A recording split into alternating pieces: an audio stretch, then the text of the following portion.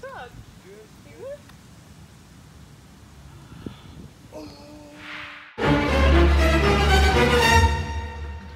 Alright, so as you're at, I was told that the clock tower at Lusk was basically built in memoriam for Juliet who was killed in battle. And the ghost story behind it is basically that at night, when the clock tower, like the face of the clock is glowing, if you stare at it for too long, you can actually see the faces of people who died. And I myself kind of seen like a few faces, and it kind of is trippy. You fine gentlemen know about the haunted clock tower. I'm too scared to learn anything.